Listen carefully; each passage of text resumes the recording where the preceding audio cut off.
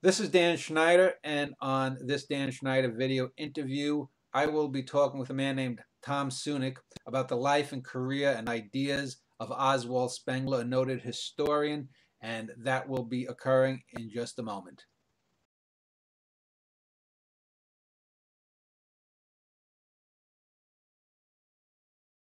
Well, as I mentioned, this show I will be talking with an expert on the life of Oswald Spengler, a noted historian of almost a century ago. His name is Tom Sunic, and you see him on your screen. And so, welcome, Tom. Hello, everybody. Thanks for your invitation. I appreciate being here, and I'm at your service. Well, I wanted to talk, as I said, a little bit about Oswald Spengler, but before we get into sort of a background about his life and ideas just for this first segment, I'd like you to just talk a little bit about who you are. Are you a historian? Are you a researcher? What books you have, and what your interest in Oswald Spengler is. So if you could give us a little bit, 3, 4, 5 minutes background on yourself. Well, first and foremost, I'm a U.S. citizen, but I was born in Croatia, but in ex-communist Yugoslavia, so I have a communist experience in my mindset as well, and a capitalist experience of the United States of America and Western Europe, where I also studied. So this certainly facilitates my understanding of Oswald Spengler, who was critical of both liberalism, or let's put it bluntly, of capitalism, and of communism. And I in my undergraduate work here back in communist Yugoslavia, I studied foreign languages and literature in Europe, in Western Europe, in France for some times as well. And then I moved to the United States of America, where I obtained political asylum based on the fact that my old man, my dad, was a lawyer, a Catholic lawyer in communist Yugoslavia, who was arrested for his very politically incorrect beliefs. He was a prominent adversary of the communist system back during the Cold War. It's a pretty long story as far as my dad is concerned. So anyway, he's already dead a long time ago.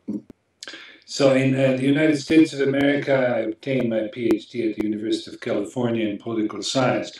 Now, having said this, I must say I don't like using this word expert because there is something self-serving about this word. I just consider myself an avid reader, an avid truth seeker, to some extent also a heretic, a dissident, if you wish.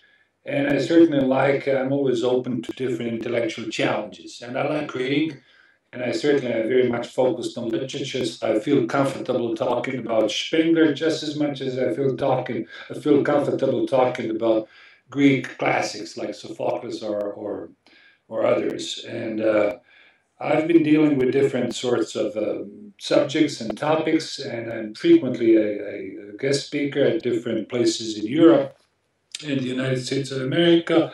And I'm ruling out that I may be relocating soon back to the States and starting or restarting or rejumping again my teaching career because I miss my students. Yes, I need to tell you that. There was a little parenthesis I needed to add.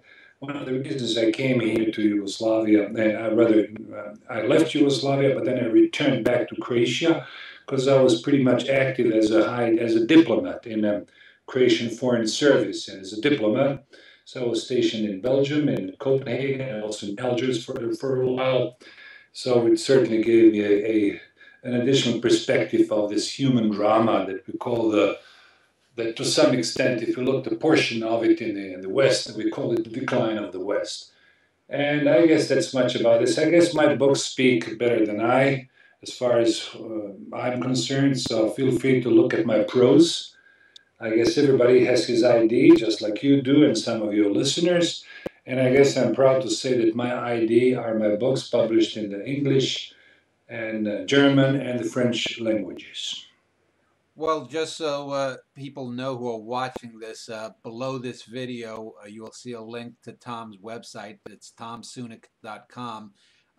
So you'll be able to look over his website, and he has essays and writings in multiple languages. So thanks. Uh, let me let me talk a bit about Oswald Spengler then. Well, let's talk. What actually drew you to his work, his outlook? As a layman myself, when I got out of high school back 30 years or so ago, I know I read Decline of the West, and it was for me a very interesting book, and I've always felt that it was very misrepresented. Spengler often gets lumped in with Nietzsche as a sort of proto-Nazi, and I don't recall. And again, it's been 30 some years since I read the book in full, but I never really found his ideas to be that repugnant or anything. But he seems to have always been a tard with a bad reputation by other people, you know, in history, historians and whatnot. Um, what drew you to Spengler, and what kind of myths can you maybe dispel about his reputation as a thinker? Sure. Well, it's a huge topic. Well, let me start from what you just said a while ago. I'm very keen as a linguist to some extent. I'm very keen about the right meaning of words. And I'm almost obsessed, if I could put it that way, with semantic distortions. And this is the better expression. So when you say that, when some people say, when some folks argue that Spengler was a proto-Nazi or something, this is a wrong wording to start with. Actually, he was very much opposed to National Socialism. And secondly, and I guess I could spend an hour just talking about this derivative, this word derivative, National Socialism. I guess that's a better word than Nazism. We have to know exactly what that means and what that meant during his epoch. Oswald Spengler died in 1936. There is no question he had a meeting with actually Hitler in 1933, called him for a private discussion, because there is no question that the National Socialist authorities, I'm talking specifically about cultural academic authorities, wanted to enlist and actually harness to some extent his intellectual prestige, or Spengler's prestige, into their own ideological bandwagon. Well, he was probably lucky because he died a couple of years later. In 1936, he died. Now, as far as, I'm very keen, again, I must say, about those name throwing. And he was definitely a sympathizer. He was, to some extent, a fan of Mussolini, but he rejected National Socialism, and even many leftists, or whatever that means, or many liberal scholars do hold him in high esteem. Those who don't, those who actually um, tamper with his name are usually those who haven't read anything by him, or who probably just read some short summaries and synopses on his life. Now, again, this is like an introductory form. Let me now start with the basics, if I may. I must say, I guess, on an explanatory level, we read, and I'm sure Dan, you read the stuff. We have to read the stuff, either the one that is dished out to us that we have to read. This is a mandatory reading, like in our high school. We have on the reading list the books that you simply have to read. But there are also certain books that you feel sort of, you have an inclination, you have a penchant, you have a certain hidden interest for some of the authors. And of course, I must say, when I was a boy, when I was in high school, and even later on here in communist Yugoslavia, I barely knew who Oswald Spengler was. Well, his books were translated. They had been translated a long time ago, back in the old Yugoslavia in the early 20s. But he was simply not on the reading list. He was not a guy worth any PR attention at that epoch, at that time. And neither was he very popular in a Federal Republic of Germany, nor was he popular in the United States of America in the 50s, 60s, or 70s, other than in some quote-unquote conservative circles. I must make another digression. Why do I use the word quote-unquote or alleged? Why do I use the adjective would-be or purported or what have you? Simply because I'm scared of those words. I'm scared, and at the same time I despise some of those words. I don't like name calling. I don't like calling people names they don't deserve.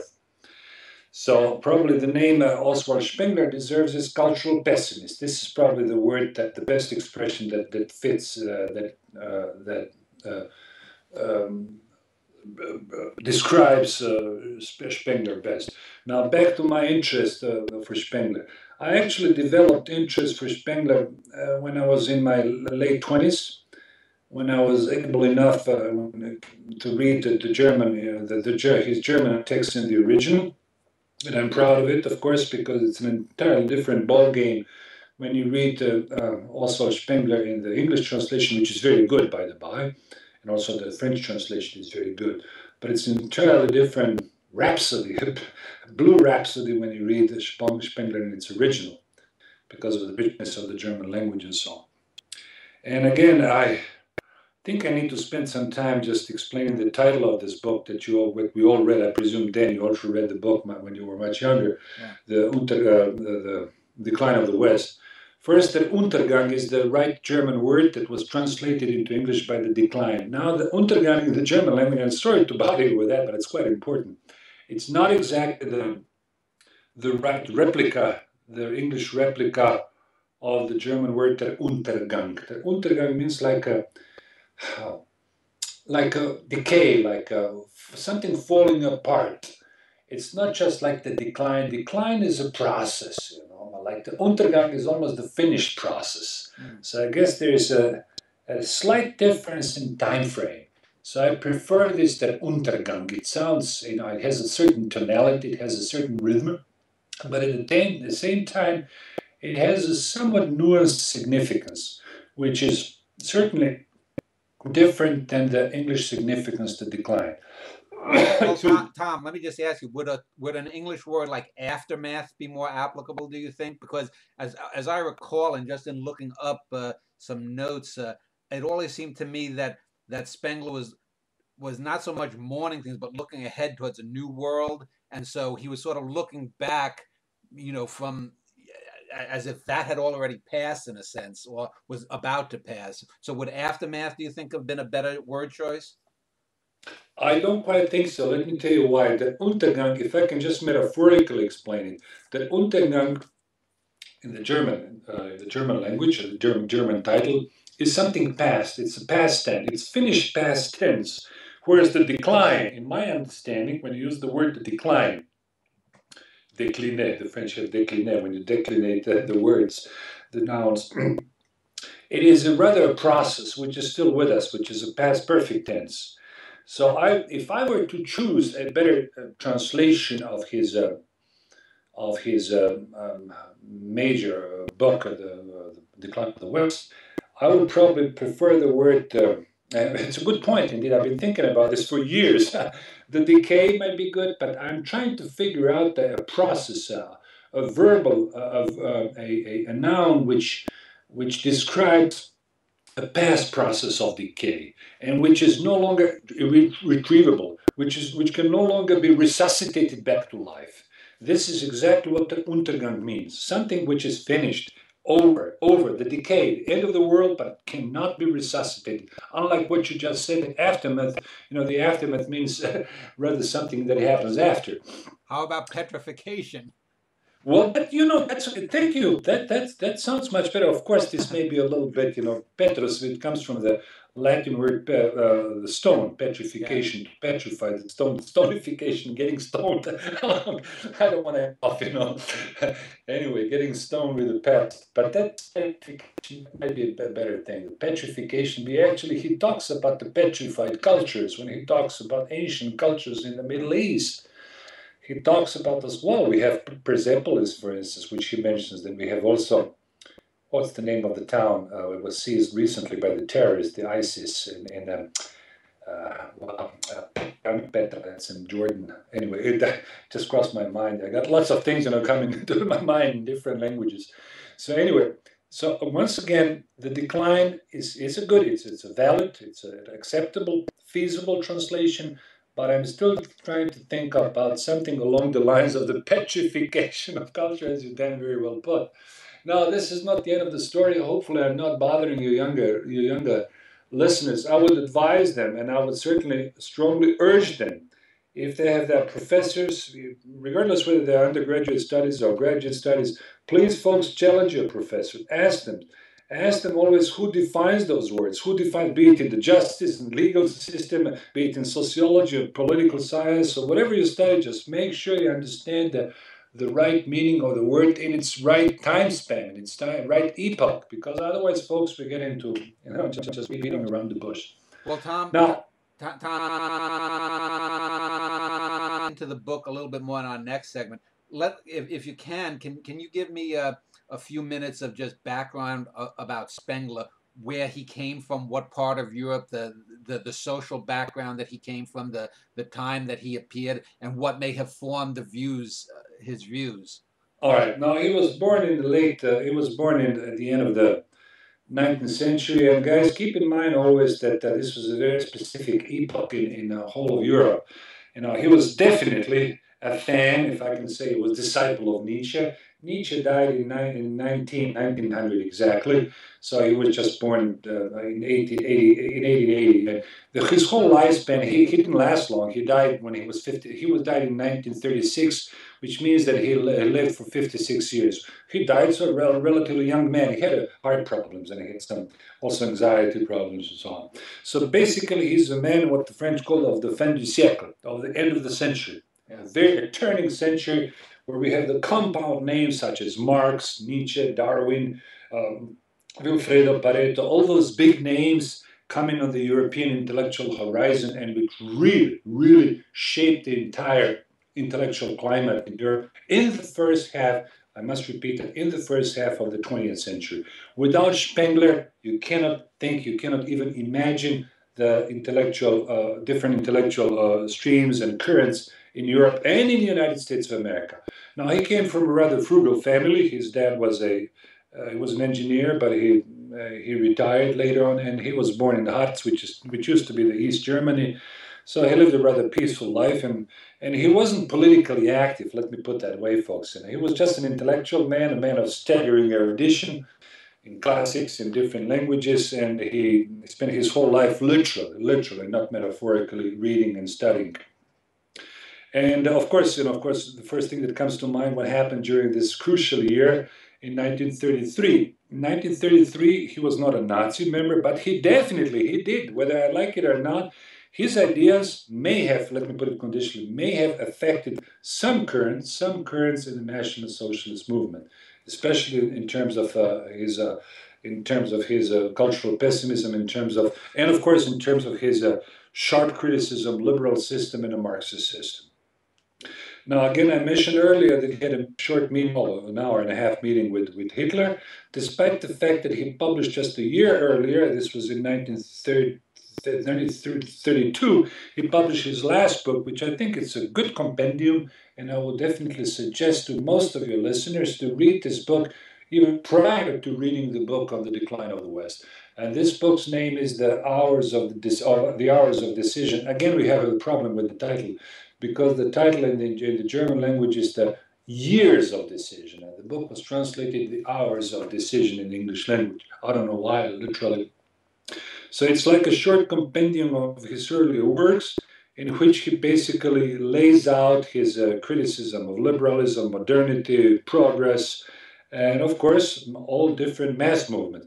And despite all of this, I must stress this, despite all of this, many National Socialist circles, including Hitler himself, didn't mind, paying him a visit, and so I guess it sort of casts a different light on all those stories and narratives that we hear about Hitler, or for that matter, National Socialist and Spengler.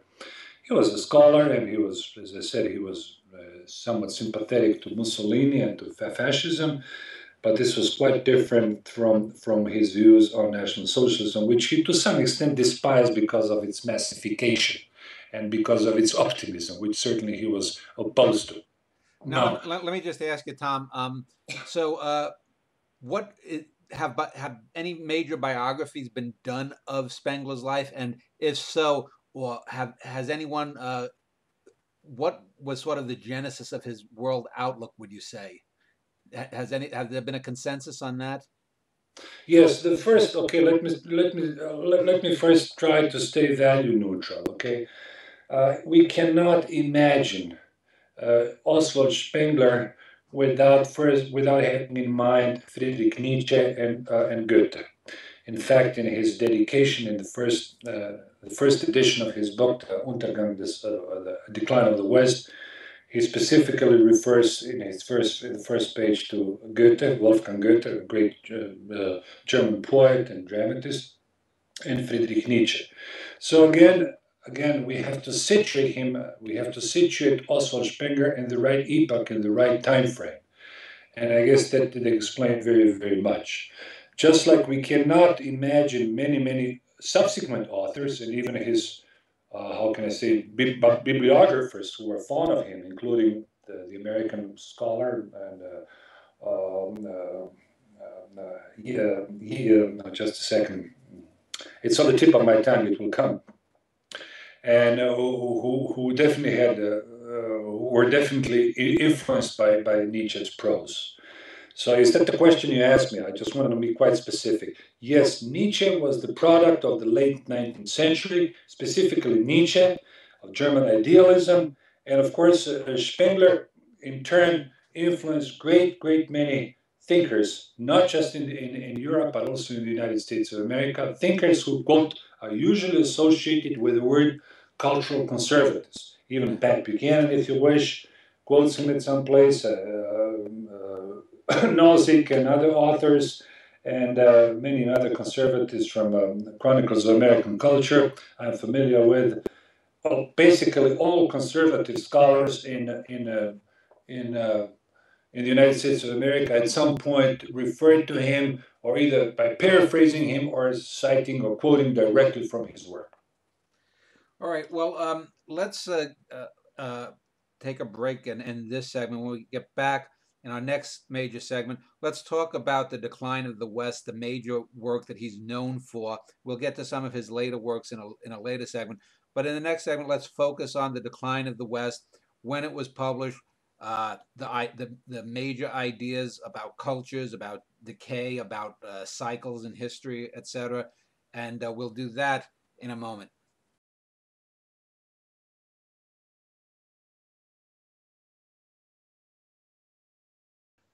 Well, Tom, I want to focus in this segment on the most notable work, or the most famous work in Spengler's bibliography, and that, of course, is Der Untergang, or the Decline of the West. And I wanted to focus a bit on what prompted the book, number one, and then the content, things such as the distinctions that he made between a culture and a civilization, which was sort of like the becoming and what results from it, his ideas on I think there were the Apollonian cultures, Faustian cultures, the different types of cultures, and all of that kind of thing that he's most noted for. So let me just ask from the beginning, what prompted him to write this work initially? Was it was it a particular thing that he'd worked on for many years, or is it known as what really gave him the impetus to write a book in this vein? On the intellectual level, as I mentioned a while ago, Spengler was an avid disciple of Friedrich Nietzsche. And Friedrich Nietzsche, he certainly can be ranked into this category of cultural pessimism as well. And as a result of this, as a result of his avid reading of Nietzsche, he felt compelled, in a way, to sketch out the broader, I'll call it the biology of history, because this is probably the best explanation for his work, the biology of history, in which basically he studies the decline of histories by comparing them to trees, to petals, to different plants, how they grow and how they actually decay. As a result of this biological process of growth and decay and death. So we can notice here right away a strong sense of the tragic, which was quite typical for many, literally hosts of German philosophers and thinkers, starting with Schopenhauer, by the way. For instance, I'm sorry again to back up, but we cannot study Nietzsche unless we study Arthur Schopenhauer and his book, a very pessimistic book about the perception of our reality and how people perceive the reality. So just as Nietzsche was influenced by Schopenhauer, so was Spengler influenced 100 years later, actually after Nietzsche had already died. This was 20 years later. He was influenced by Nietzsche. There was a strange coincidence in that book, and I need to stress that. I need to point to that. The book was written. It was already not finished, but it was the major draft had already been written prior to the First World War and during the First World War. The book came out only shortly after the First World War, and the results of the First World War for Germany only corroborate these earlier, let's say, prophecies or wishful thinking, we may say, that the world, and specifically the Western world, the Occident, the Abendland, in German is Abendland, which is not exactly the West. Again, I'm sorry for those digressions, but the West is not the best translation for the German word as Abendland. Abendland is the land of the dying sun, of the setting sun, like in San Francisco. And this Occident, this trauma that was caused by the end of the First World War, the turmoil in Germany in 1919, in 1920, only gave further credence to his popularity, and he was literally overnight, during the Weimar Republic, he became one of the best, the most read authors in Germany. And this trend continued well into the 20s and 30s and even after the Second World War. Now, this is a thick book, rather than 2 volumes of this book. And yes, indeed, as you mentioned a while ago, he talks about this. He uses the word the morphology of culture, and I think that the word biology of culture would be better, in which he studies, of course, not just the European cultures, but also different cultures, especially from the Middle East. Now, again, just before we proceed, we need again to clarify another word, which is quite important. And in the English language, though, this is often forgotten. This is often skipped over, and I mean specifically the word civilization versus culture. These are 2 opposing and contradictory concepts. They have nothing in common. They have something in common, but not quite. In the United States of America, for that matter in Europe, we now use interchangeably the word culture and civilization as we use them as a synonym. And on many occasions, especially in his book, Decline of the West, he specifically, I have the citation exactly, I don't know exactly the page, but you can look at my website and the piece I published about 25 years ago on the history and decadence, and called Oswald Spengler and the decadence, and history and decadence. It was in a Clio journal, so I'm quoting him.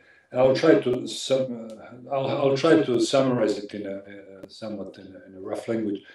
So, culture is basically something organic. It's spirit-oriented, it's soul-oriented. It comes from the heart. It comes from your passion. It comes from your thinking as well. And your ability of putting yourself in different historical perspective and putting yourself and your own culture, your own race, your own ethnicity in perspective. Whereas civilization, and he uses very much the word Americanism when he talks about the civilization. And again, he was not anti-American, but he was quite critical of this mercantile, merchant culture in the United States of America. We'll come to that in a second. He actually associates the civilization with the rise of the mass man, with the rise of what we call now totalitarian system. He didn't use the word totalitarianism, but we can now use it with the totalitarian system. Again, the word system is much better than society. And he actually compares the civilization to anorganic, that's the word he uses now, it comes back to my mind, anorganic life form, which is bound to decline.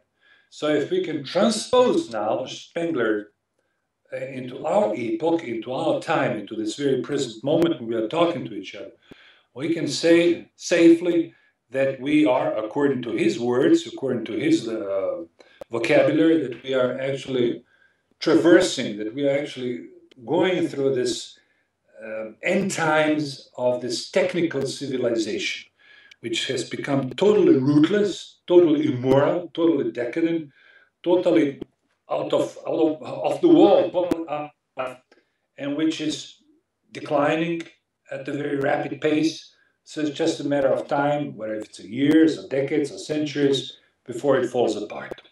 So this is specifically what he means by civilization.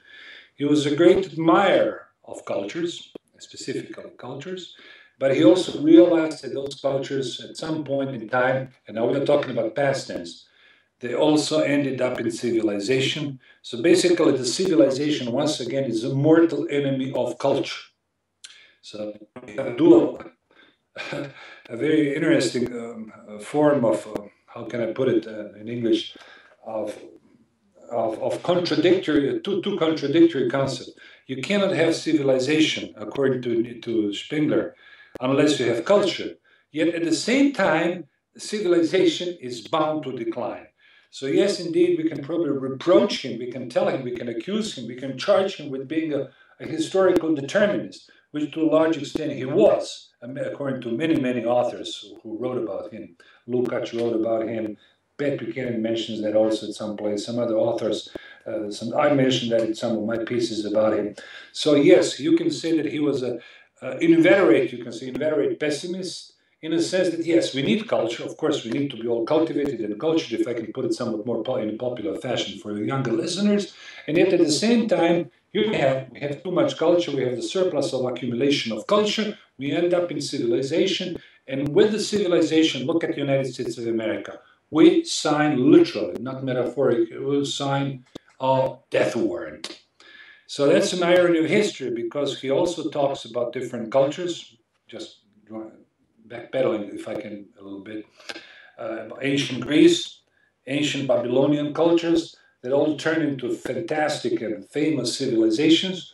But at some point, this, as he says, the rule of money, this greed, or how can I put it in a more, not in a less colloquial sense, this materialistic accumulation of capital, it's probably not a good word, this obsession with material growth and material wealth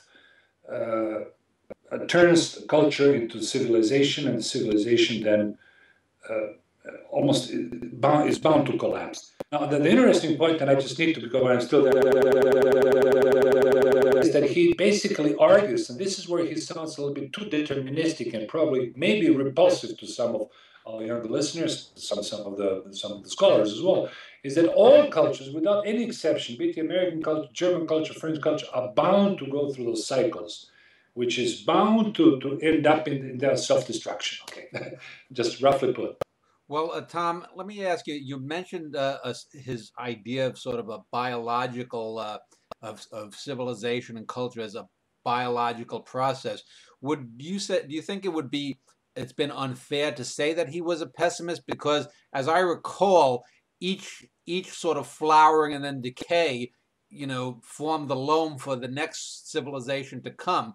So it seems to me that his idea of the decline of the West, by the nature of his very argument, presaged the coming of a new culture. So that really wouldn't be pessimistic. It's just, at that point in time, and if you're in the West, it might seem pessimistic. So it seems to me, as I recall, that that seems a bit of a bum rap to give him, because he's just sort of looking at it from on high, and he almost had this sort of godlike view, looking back down upon it, with over the centuries.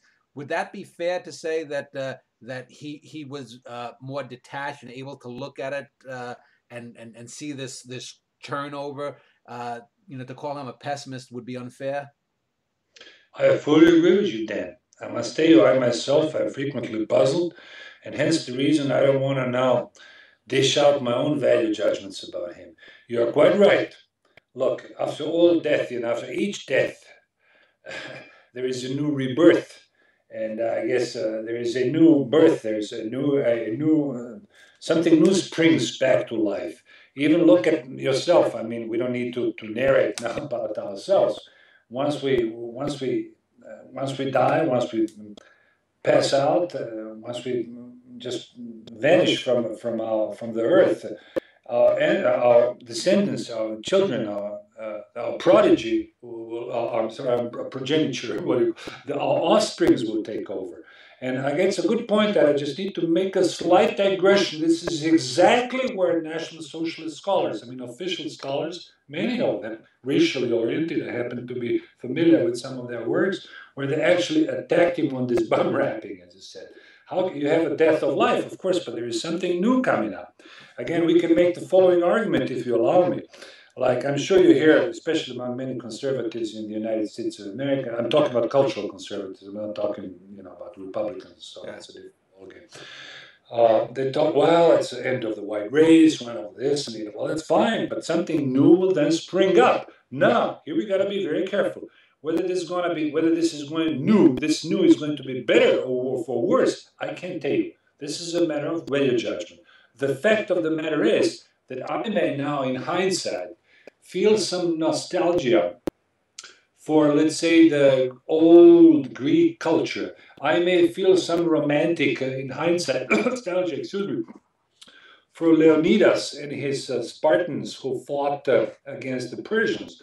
I may also have some nostalgia, let's say, for, I am particularly a fan of Prince Eugene of the 17th century, who actually cleared up the terrain, who kicked out the Turks of Central Europe, and where I live, Prince Eugene, and with his volunteers from all parts of Europe, he kicked out not just the Muslims, the Turks out of Europe completely. But again, to what extent this nostalgia can square off now with my present wishful thinking, I can't tell you. It's just a matter of philosophical speculation. Whether the United States of America, let me take a wild guess, and I don't want to harp on this, but I need to mention it. Whether America, let's say 20 years or 30 years down the road, when this demographic profile will have changed, will be a better place to live. Well, probably yes for some, but probably not for some other folks. So again, now we are again in this Nietzschean dilemma. What is good and what is bad? It may be good for some people, but it may be bad for some other folks. So you are quite right. He is a cultural pessimist, although I'm quite certain if he was alive now, he would argue with us. He would tell Tom and Dan, no, I'm not a cultural pessimist, I'm just stating the obvious. Yeah. So I guess it's just a matter of wording, and I'm sorry I cannot read his mind. One thing I know for sure, because I read about him, because I guess I feel certainly attracted to him, because I usually read authors that are also close to my own temperament and my own psyche, my own cognition, if I can put it somewhat more eloquently. He was a very anxiety-prone man. He was sort of he was leaning again towards this cultural pessimism, like many of us do. There's no question about it. But his self-description is certainly different from the description of the subsequent critics and authors of him. Wow, I got a little bit entangled in these wordings, but I'm sure you can follow the thread of my thought, and some of your listeners, I hope they can follow me. Well, Tom, let me just ask you then. Let's talk about his ideas of types of civilization, because he talked about Apollonian, Magian, Faustian civilizations, and I want to talk about that. And since he thought the West was declining, did he have any ideas about what coming civilization might be like? So yes. Let's talk about the three major types of civilizations that he defined and what he thought was coming in the future. So if you could just give a brief definition on those types. Apollonian civilization, I'm sure folks are familiar with Apollo. Yeah. It was one of the prime gods in ancient Greece, in the old mythical Greece, of course. He stood for beauty, he stood really for beauty, we can call it aestheticism. I don't think this word exists. I've seen it in the English language, although it's not being used quite often.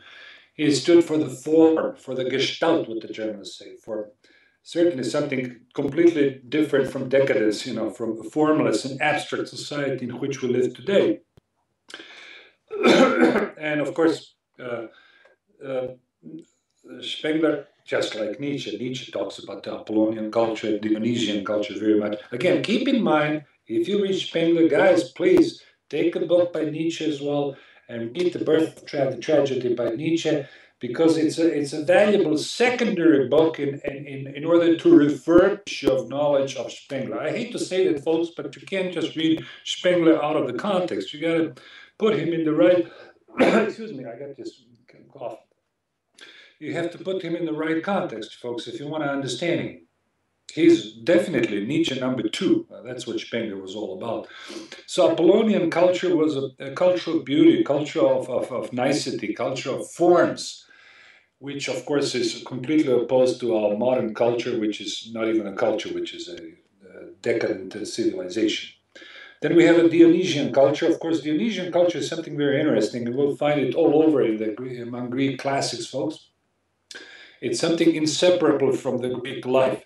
Again, I hate to use the word cultural pessimism when describing, let's say, Sophocles or for Aeschylus or other classical Greek authors. I would say that there were people who had a very pronounced sense of the tragic. And of course, they knew that they were going to die. They knew that they were going to vanish. But at the same time, they also cherished their life. They were not cultural pessimists, as some suicidal authors would probably suggest. They enjoyed life almost sometimes to their extreme. And this is what we call the Dionysian culture. Nietzsche explains it very well, just like Spengler. In a sense that, you have to wine and dine, if I can put it that way. I mean, we have those Dionysian celebrities and celebrations all over Greece, in ancient Greece, in the 4th, 5th century before Jesus Christ. And of course, the only problem is with the bounds of those Dionysian cultures. Once they get off the board, then they become self-destructive, of course. And then what's certainly of the greatest interest for all of us is this Faustian culture, which he spends most of the time talking about, which is basically the Western culture, the Faustian culture. We can possibly also call it the Promethean culture, because I often, in my own works, in my own essays, including the last one, the latest one that I published recently, I often compare Faust with Prometheus. Prometheus, as you certainly know, was a titan. He was not a god. He is ranked as a god in ancient literature.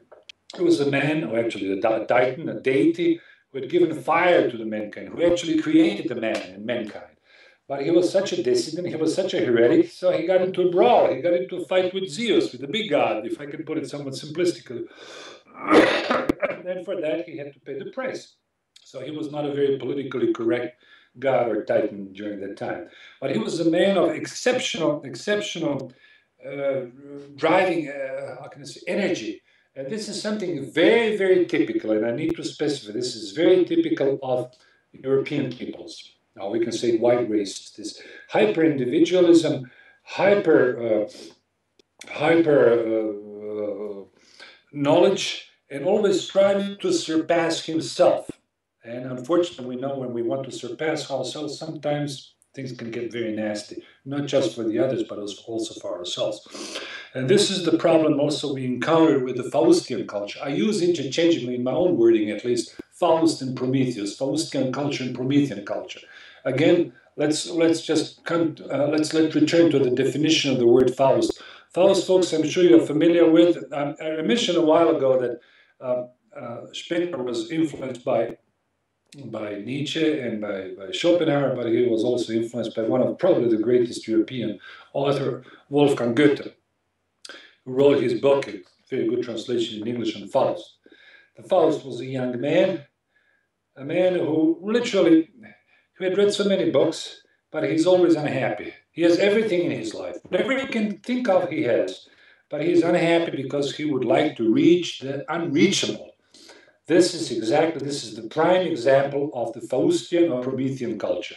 And this is something very typical. I hate to say that this is not an ethnic, but yes, we can say an ethnic quality, or rather disquality of European peoples.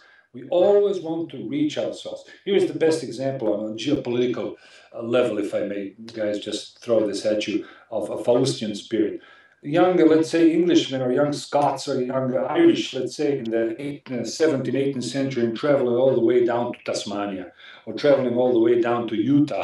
Can you imagine? Those folks didn't even know where they were going. They were just going because they had this spirit. the spirit of conquest, the spirit of Promethean spirit of surpassing themselves. We no longer have this spirit, folks. It's over. So this is exactly what Spengler says in his culture.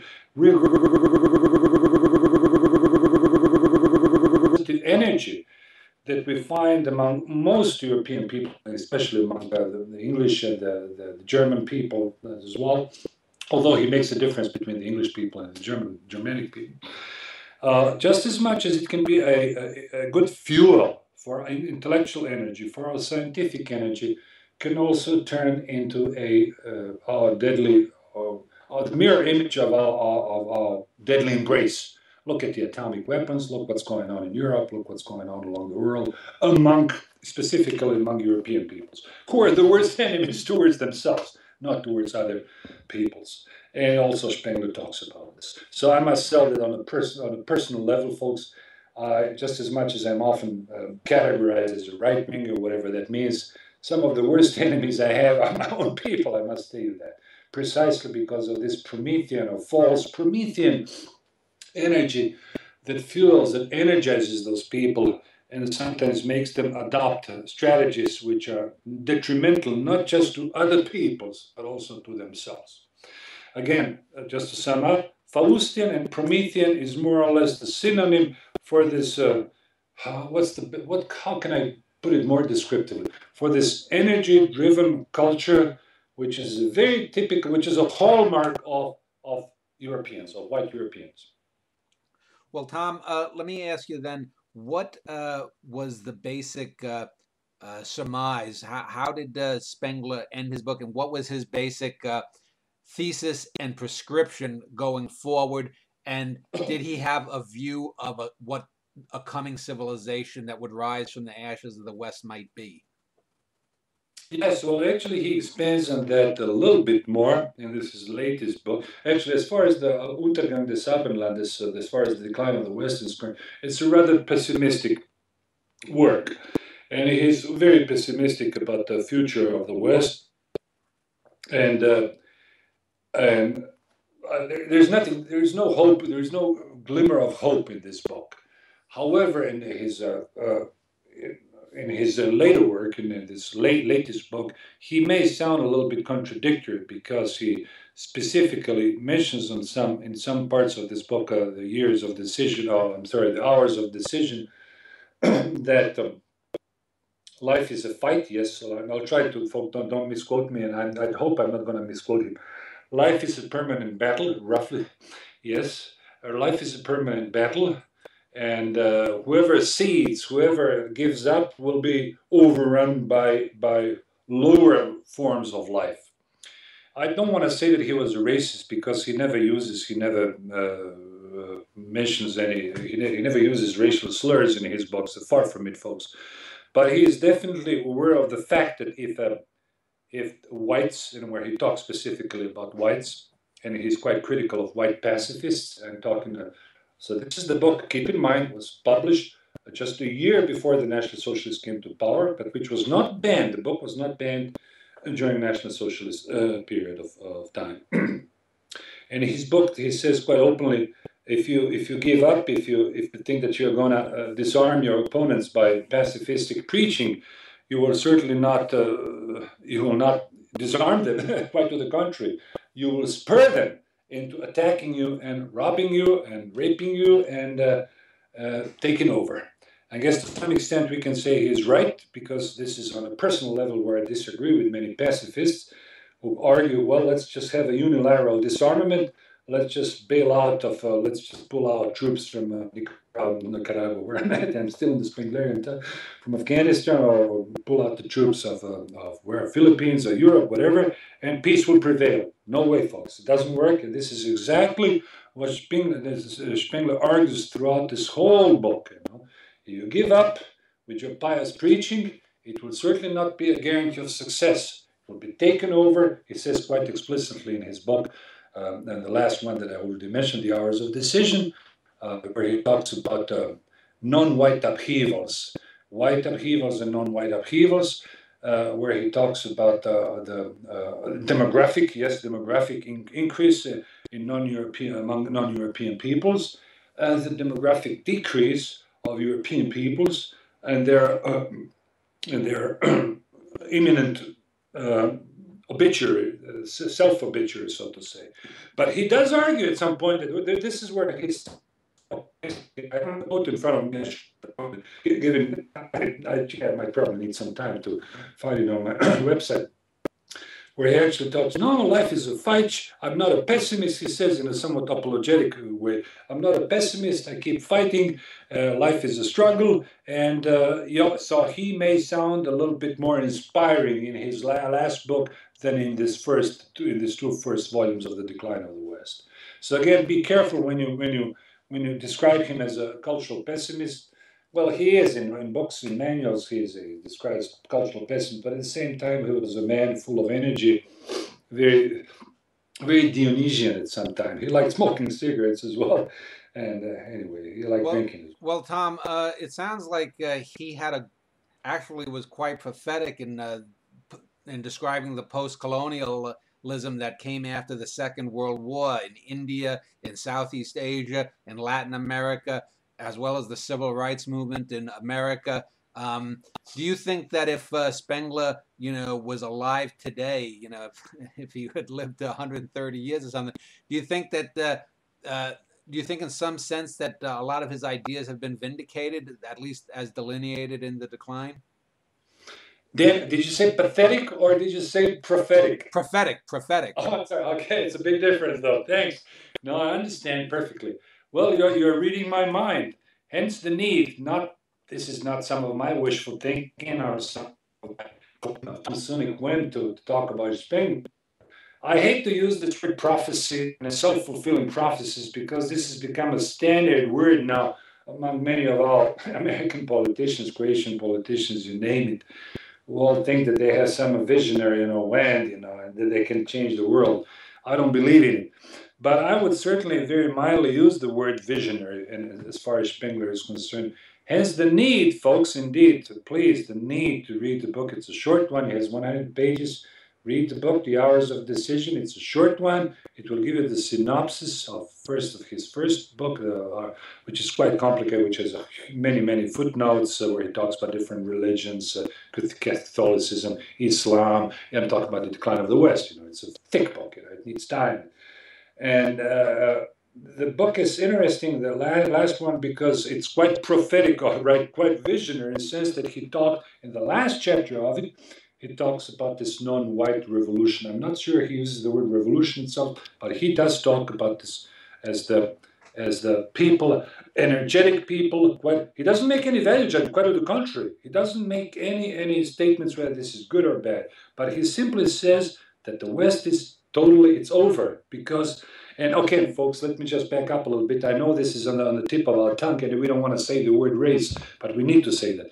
Now, this is where Spengler differed from many of the contemporary racialist thinkers in Germany, not just in National Socialist Germany, but even earlier to that.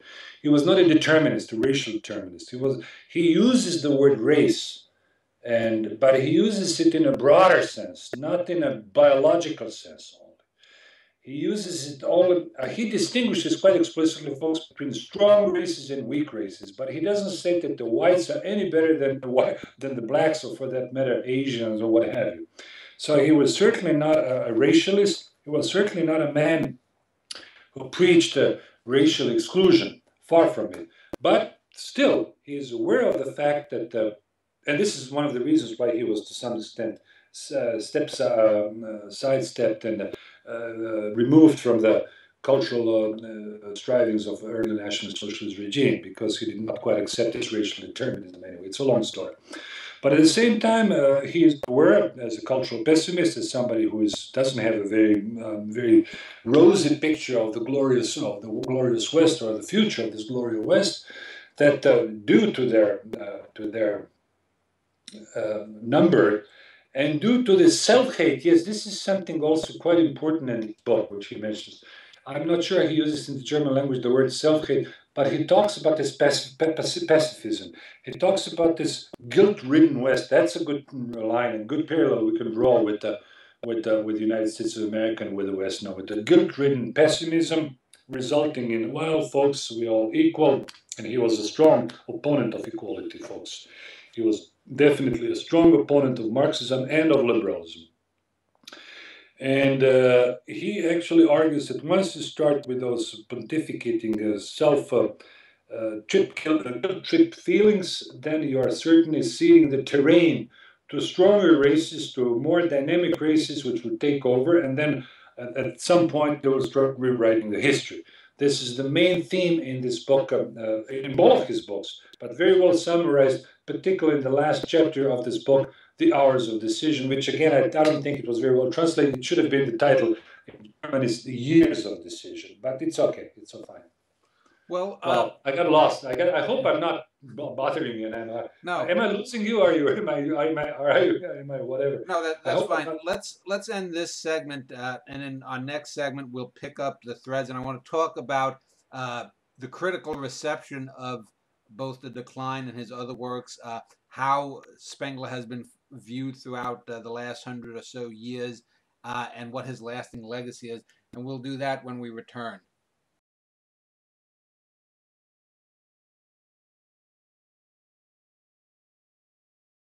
In this segment, Tom, I'd like to talk about the legacy of Spengler, both his works, his death, and then in the last almost 8 decades since his death, how he has been viewed by critics, both pro and con, and how these things may have changed over the decades and what may be to come. So, like you said, the book came out shortly after the First World War. How was it initially received in Europe and in other parts of the world?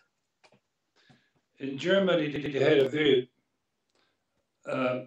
positive. It became a standard reading for what came to be known later on cultural conservatives, or young conservatives, or nationalist conservatives in Germany. So usually Oswald Spengler's name is in the same category with novelist Ernst Jünger, who was also his colleague, and whose novels also have an imprint of Spenglerian whiff of this end of the cultures, end of civilizations.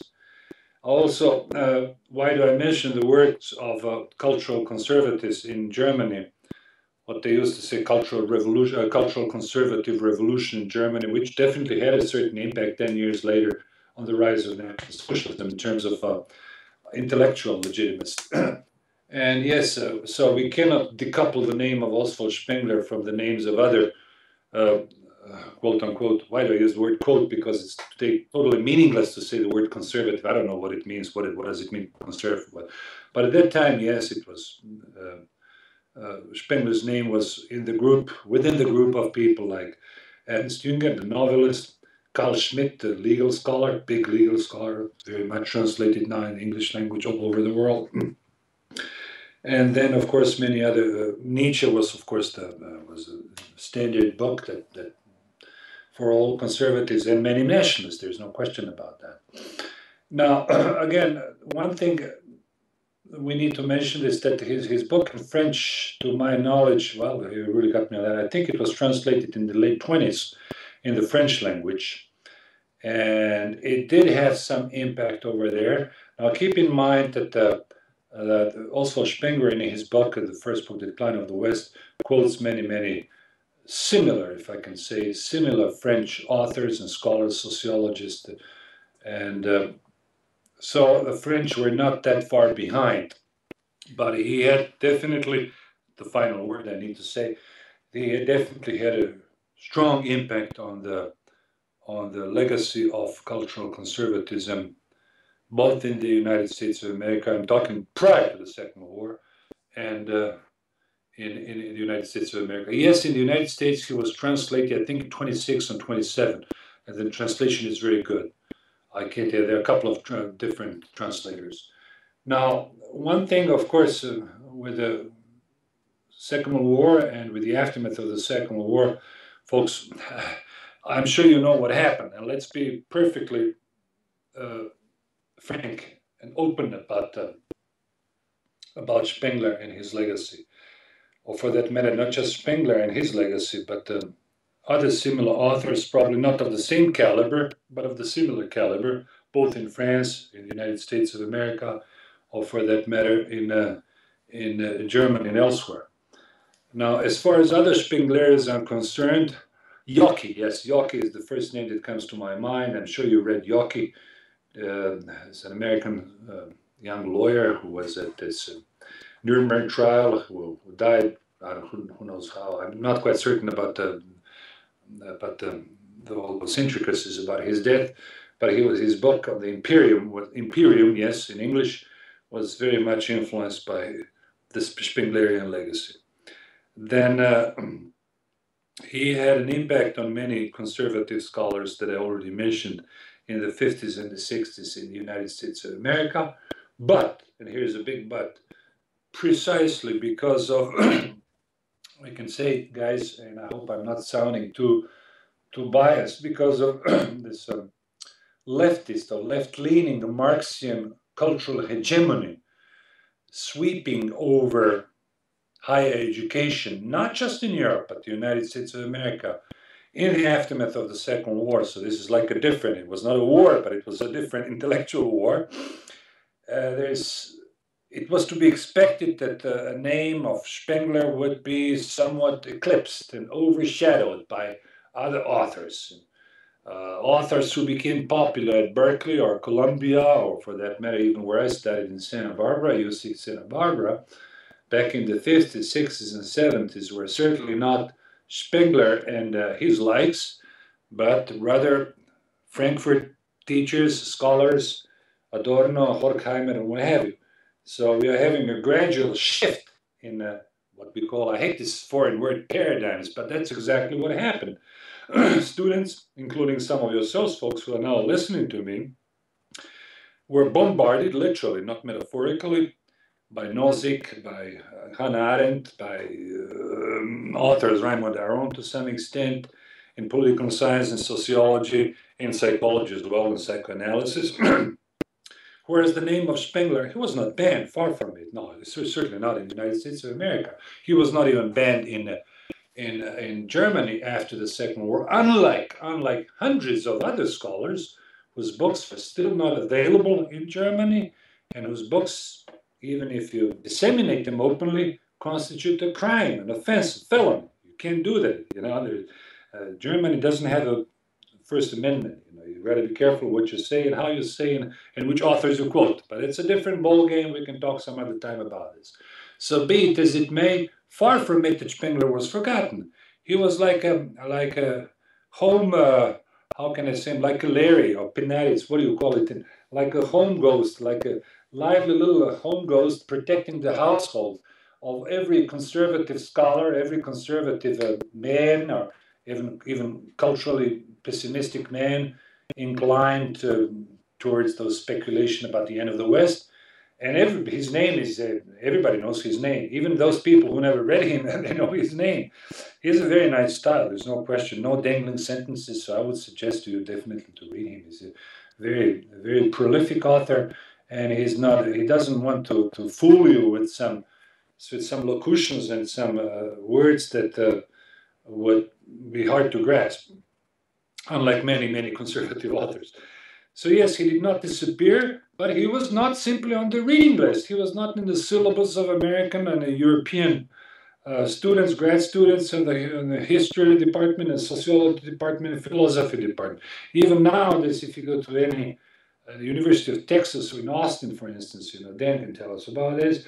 I'm pretty much sure if you talk to professors, they might probably mention his name every once in a while, but there is hardly a course, let's say a winter course or summer course, or let's say a shortened, abbreviated course dealing with the Spengler, the meaning of Spengler for modernity and post-modernity, something also important. So yes, I feel to some extent sore, because I don't like this type of a selective, politically correct type of a reading list, which unfortunately we have all over Europe and in the United States of America. I'm sorry about the last portion of your question. I sort of got off the rail a little bit, so I sidetracked. So if you want to remind me about the second portion of your question, I would be grateful. Yeah, well, I wanted to ask about over the last 80 years since his death, how he's been received. But it came to mind, and for those people listening to the show, initially I had wanted to do a show about historians, and I wanted to do about Gibbon's decline and fall of the Roman Empire, Spengler, and later Daniel J. Boston. But I was just looking up, and another name came to me as someone who may have written his work in direct response to Spengler. And would you think that Arnold Toynbee's study of history was influenced by Spengler? And if so... Excellent. I'm glad that you have pointed this out. I must tell you, I read only sparsely some portions of Toynbee because probably I'm biased, too much biased towards Spengler. But yes, you cannot even imagine, I dare say this, you cannot imagine Toynbee without Spengler's legacy. Because even if chronologically, if you look at the time span, one comes after the other. So there's no question that Toynbee in his also word uses some of the, probably even better so, than Spengler. Now, again, you mentioned Gibbon. There's no question, even Gibbon is mentioned on several occasions in Spengler's book. So Gibbon is still considered as a prime author in studying those cycles of history, which again, folks, is not purely a Spenglerian phenomenon. This cyclical concept of history, and I've been dealing with that for quite some time, both from the historical and also philosophical and religious perspective, this is something which is part and parcel of our ancient pre-Christian legacy. You know, in ancient Europe, you know, for that matter, look at the ancient Greeks and ancient Romans. And this is where I'm fully in agreement with Spengler, who was not a Christian. Of course, he was raised Christian, but he was not a Christian in a theological sense. He was a Nietzschean. He believed, and I guess I should have said that at the very beginning, he believed in this cyclical concept of history. Namely, cultures grow, they become decadent, they disappear, but it's not the end of history. There is no such thing as a Huntington, what is this, a Japanese fellow, what at the end of history who wrote... Fukushima. Yes, yes, there is no such thing. Utterings, he would consider that a crime, an offense, an academic offense, even talking about the end of history. So yes, this is where Spengler, and not just Spengler, but Gibbon and Toynbee, and along with many authors of the ancient, old Greek times, ancient Hellenic times, and including many cultural conservatives in contemporary Europe and the United States, fully agree with, namely, that there is no such thing as the end of history. History has a certain chapter, it comes to an end, and Spengler is quite explicit about that. I should have probably used some different metaphors in explaining this more succinctly. And even if, let's say, hypothetically speaking, if the whites, even if they don't disappear from the map or from the land, from the earth, it doesn't mean it's going to be the end of life. It's just the beginning of a different cycle of history. And I guess to this extent, we must, again, praise, if I can put it that way, the Spengler and his definite inroads in the study of the philosophy of history. Now, again, folks, you know, I mentioned earlier that we got to be careful about the right usage of locutions. Spengler is not a historian. He's not recording history. He's not descriptive in his historical accounts. Yes, to some extent he is, but he's basically a philosopher of history. So I would definitely describe him first and foremost as a philosopher before I describe him as a historian. And yes, I'm not ruling out that he may again gain in credibility or in popularity in the years to come, depending again on who is going to be doing the PR and the footwork on his behalf and who's going to be preventing those things. Now, I know that there are a couple of racialists and a couple of white nationalists, whatever they call themselves, who may be a little bit offended by his not explicit statement of white race as the main standard barrier of let's say, progress or something. But again, you'd be surprised he doesn't laud, or for that it doesn't matter. He doesn't raise to the skies neither rates, and he's I must say he's very neutral and very objective in this sense. What we need to say, however, why I like personally, on a personal level, why I like Spengler, because he's very critical not just of Bolshevism and communism, but he's also critical of liberalism. And one thing, yes, Dan, I forget the main thing, the most important thread in our Spenglerian discussion. And this is what? The criticism, sharp, immense criticism of progress. This is Fortschritt. In German language, it's the Fortschritt. He hated Fortschritt. The concept, this philosophical concept of Fortschritt, being associated with Marxism and Leninism and liberalism nowadays, of course, and we constantly talk about more income, more wealth, more greed. This, he actually rejects that wholeheartedly. It doesn't exist for him. This is the main and the major vector of decadence and of self-destruction, fortune. And I'm glad, yes, we can draw the parallel with Christopher Lasch. Yes, he's definitely Spenglerian. Read Christopher Lasch, he's a great American. Well, he died just like Spengler. He was 56 or 57. I don't think he died in 94. Christopher Lasch, great American scholar of German ancestry. He wrote some very visionary, path-breaking books about this culture of narcissism, very pessimistic books, very much influenced by Spengler. I can tell you that for sure. I think he mentions him on several occasions, but you can see definitely this the width of Spengler in all of his books. Well, Tom, he actually rejects fortune, this progress, the ideology of progress. Well, when you say the ideology of progress, you're talking about in terms of comparative cultural superiority, aren't you? I mean, obviously he accepted that science would advance, and I mean, if he had seen Neil Armstrong walk on the moon, or our flyby with a satellite near the planet Pluto recently, I mean, certainly he would note that as progress. What you're really talking is about culturally comparative progress. Is that not correct? Yes, well, I'm glad that you brought this up, because this is something very important. I myself, just like Christopher Lasch, or let's say like Spengler, I'm definitely against this ideology of progress. Having said this, folks, it doesn't mean that we have to return to the trees and we have to use the closets, the restrooms, like I don't know, like people in some parts of whatever, in Saudi Arabia or wherever, or in Africa. I'm certainly not opposed to the helicopters and to choppers and to different electronic devices coming to on the material progress. It's just the ideology of progress which actually overwhelms our spiritual endeavors, our intellectual endeavors. And actually he traces, Spengler, he traces this destructive ideology of progress back to the Enlightenment, which had its good sides both in the United States of America and France, but which also had its very ugly sides. Namely, it has made people believe. It actually turned into a religion. The religion, we can better say it somewhat sarcastically, it's a religion of progress. When you believe that everything can be solved by a stroke of the pen by a guy from let's say the European Commission or by Oval Office, and that some whatever the current economic crisis can be subdued by some gurus from the Wall Street. This is the ideology of progress, and this is the false assumption, a very dangerous assumption.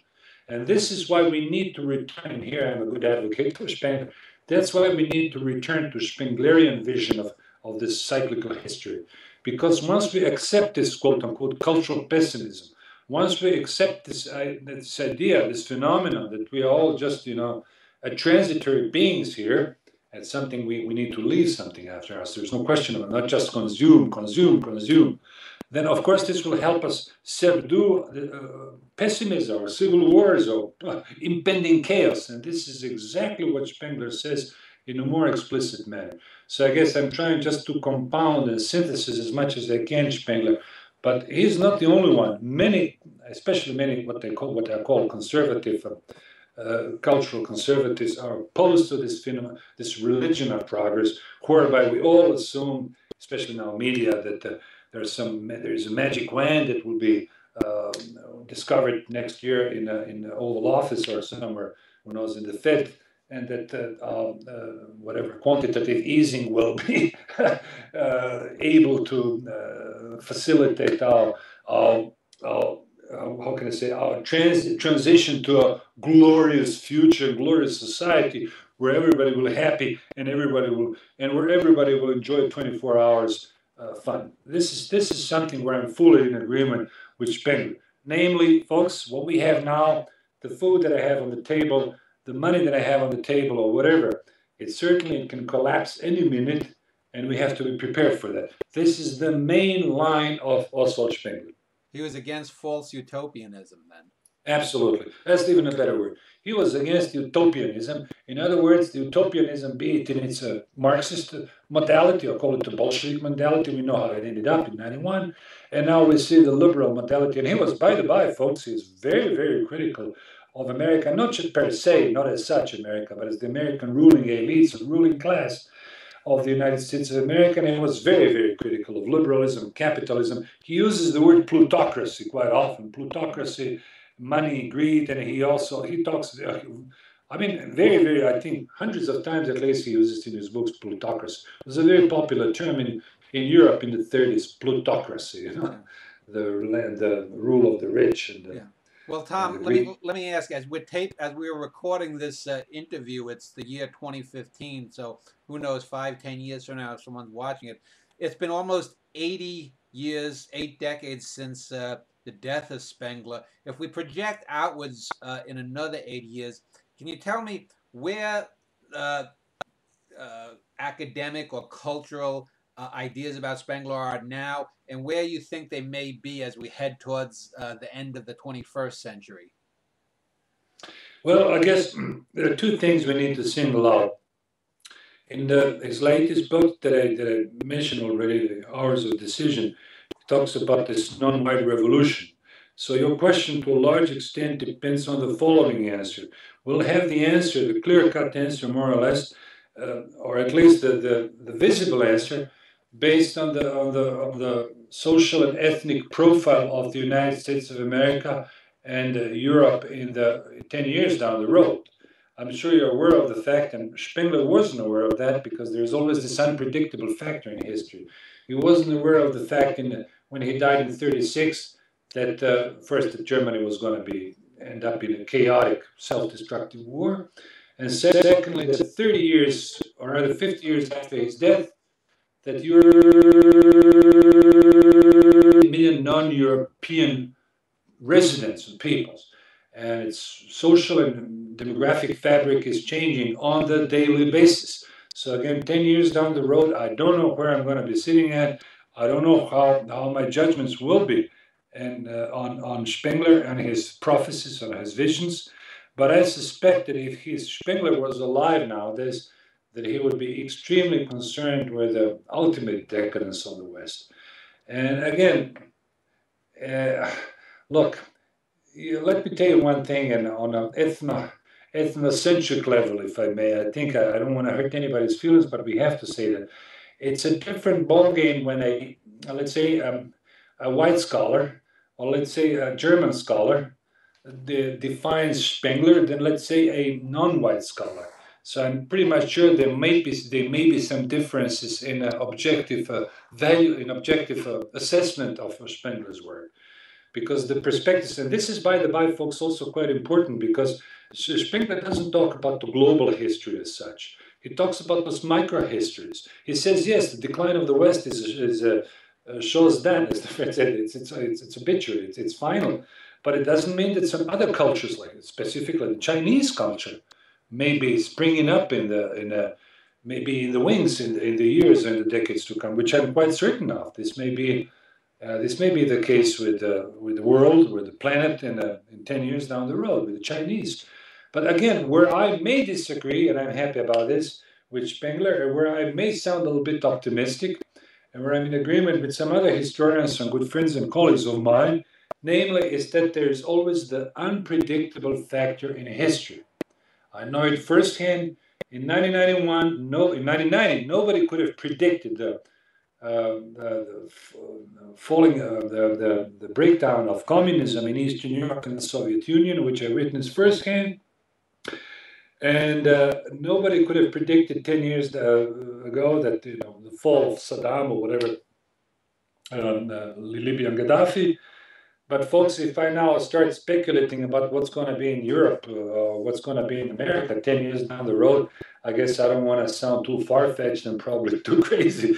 So I guess I do have some ideas. I'm not very optimistic about the United States of America and the future of growth, what they call it, and religion of growth in the United States of America. So I hate to end up on this tone and on this level, folks, but I can definitely suggest you please do read Spengler. If you don't like all of his stuff, at least read some chapters that may be more digestible for you. One thing I can for sure tell you is his lingo, his syntax is quite simple, so you won't have a hard time with it. A couple of foreign words that you may become familiar with, because now we use the word totalitarianism, which was not a word in the 30s, was not in usage. He uses the word Caesarism for authoritarian dictatorships, which he was quite in favor of, depending on the country. And again, he was quite in favor of Mussolini, rise to power to some extent. Strong men are sometimes needed in order to prevent the chaos. And there are words, but most of the words are well translated into English, so I don't think you'll have some hard time, unless you guys you're really crazy about semantic levels as I am. But I'm glad that we have covered a little bit Spengler, and I hope we'll have some more Spenglerians. Yes, on the conservative horizon, there are lots of conservatives in America, young conservatives, who quote him quite often in a self-serving fashion. Well, that's always the case, and I hope he will become a mainstream reading on the college level. Well, Tom, let's end this segment, and when we get back, let's wrap up the interview. I want to talk a little bit about a couple of other things that you had sent me, and also give you a final say. So we'll do that in a moment.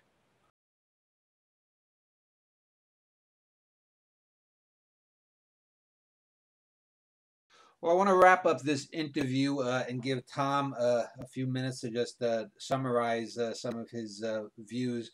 But before we do that, a few weeks back, Tom, you had sent me an email from a website or a paper called the Occidental Observer, an article called The Surveillance Society and Freedom Curbing Legislation on Nothing New.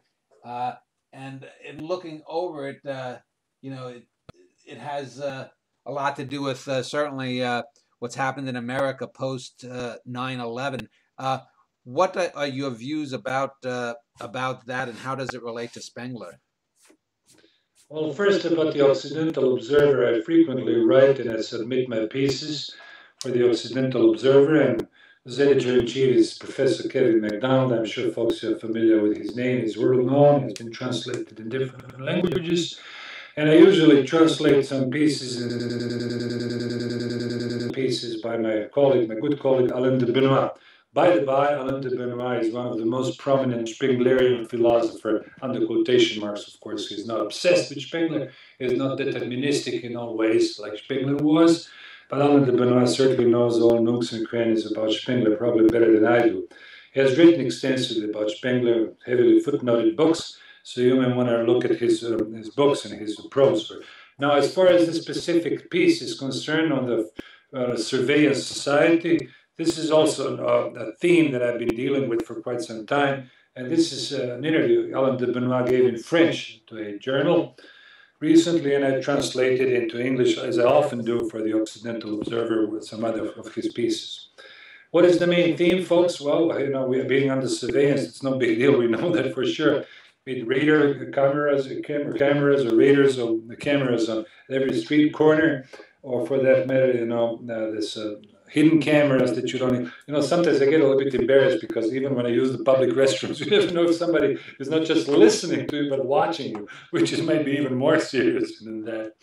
Anyway, and I guess why is this piece important and why is this theme important, folks? Because, we sort of grew up with Orwell and with this freedom surveying, with this surveillance society as described by George Orwell and a Big Brother.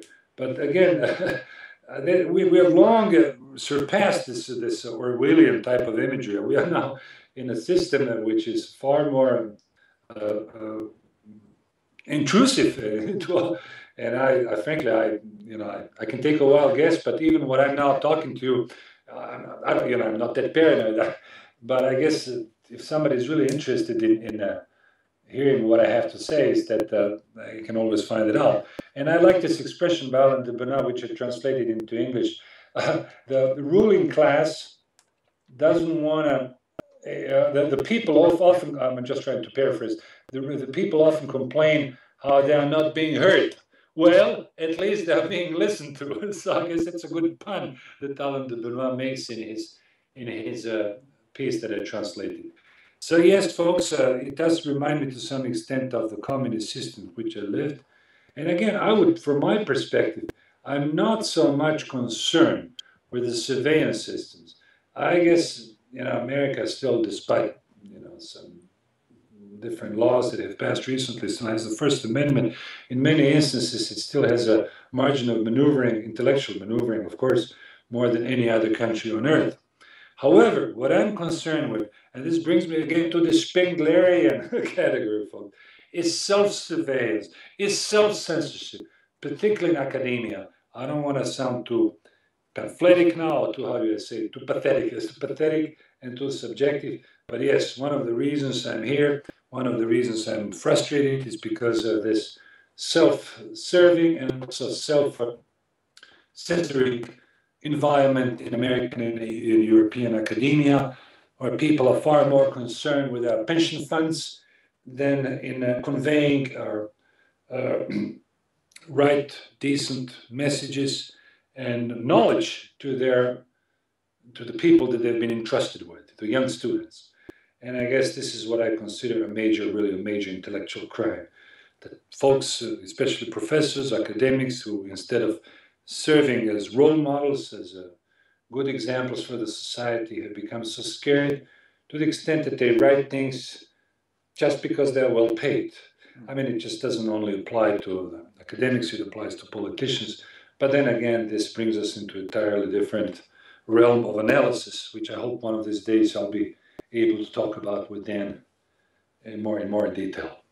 Yeah, I agree with you. I'm involved in the arts and have been so for 30 years in the U.S. And I've always been critical of academia, especially in the arts. The old saying that those who can do the can teach is especially applicable in the arts. And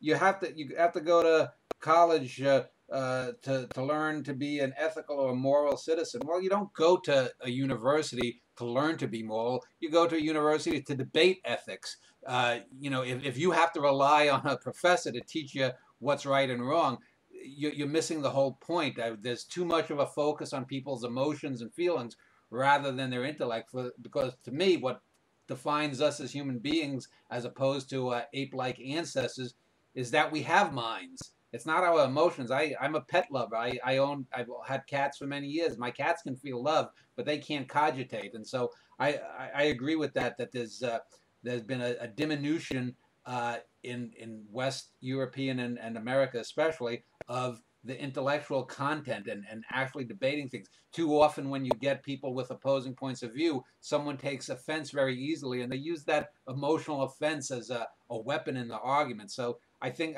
I'm in agreement with your and your colleagues' point of view. But let me just end up. Let's end up. Let you just give you a couple, 2, 3, 4 minutes, whatever you want. If you just want a summary statement about Spengler or his views or anything. Yes, in terms of methodology, folks, I don't know if this is the right word because it's being used so often to the extent that it's become meaningless. But okay, let's, in terms of academic approach, in terms of scholarly approach, in terms of, let's say, just educational approach, a simple word. I think, folks, when you study Spengler, please, as I mentioned earlier, try to find a author of a similar background, of a similar approach and a similar content. It will facilitate you the reading and the understanding of Spengler himself, and at the same time, it will facilitate you understanding the broader perspective. I love using the word perspective. I always like to put myself in perspective, not just the people and my interlocutors like Dan I'm talking to.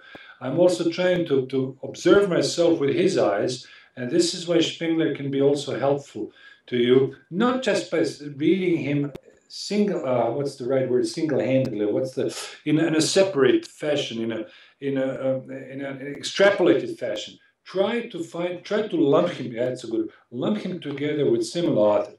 And yes, again, if I can be of any assistance, do write to me. I wrote a piece on Spengler, Culture and Decadence in Spengler. I almost forgot the title, in a rather prestigious journal, Clio in 1994, or 1991, oh, wow. I was a professor at Cal State Fullerton back then.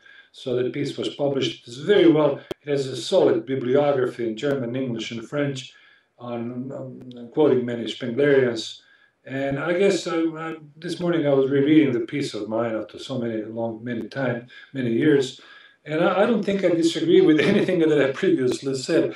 I would probably sound a little bit even more pessimistic than before, because the actual situation nowadays in Europe, but also in the States, especially with the rise of the masses, and the minds of them, I don't blame them. Far from it that I blame those newcomers coming from the different parts of the world. I rather blame the plutocratic elites and the capitalist elites that enabled, with our false preaching about equality, about the quick success, about the becoming very rich in Germany or in Austria and Croatia overnight. Of course, those poor guys who come from Somalia, Ethiopia, and from Algeria, what do you expect them to think about? They think really that they can have just nice chicks around and they'll strike it rich overnight. So the local white elites, corrupted elites, again, that Spengler was writing about, the plutocrats, they're the ones who actually bear the blame. They're the ones who actually are responsible for this chaotic situation in Europe and the United States of America. I'm using those words, I'm lumping them together because once upon a time you could tell the difference between Europe and the States, but now in terms of societal, politics, economy, you name it, guys, arts, everything, I really can't tell the difference. There are portions of Zagreb where I live right now, and literally you can't tell the difference between, let's say, Anaheim, or let's say some parts in Cleveland or Zagreb. Of course, there's a nice cathedral, and people, of course, we can say it's more European, definitely, but in the sense that in terms of demographic profile, but this fun society, this consumer society, this obsession with greed, this self-serving, this lingo, this particularly, what do you call it, this lingo in the media, it reminds me very much of the lingo of US or European scribes or would-be journalists or academics. So yes, I'm quite disappointed with the intellectual environment, both in Europe and the United States of America. Well, thanks for your time, Tom, in talking so in depth about the life and career and legacy of Oswald Spengler, one of the bigger name and I think one of the more interesting historians of the past. For those who have enjoyed my conversation with Tom Sunic, you can look below this video and you will see a link to his own website, tomsunic.com, if you want to have any more information about his writings or if you want to contact him. And in the next couple of weeks, I will be having a show on the history of certain comic books. And then after that, I will be talking with 4 people who have alternate ideas about the history and the start of the universe. So that's a bit of a switch from what we have today. But again, Tom, thank you for your time. Thank you.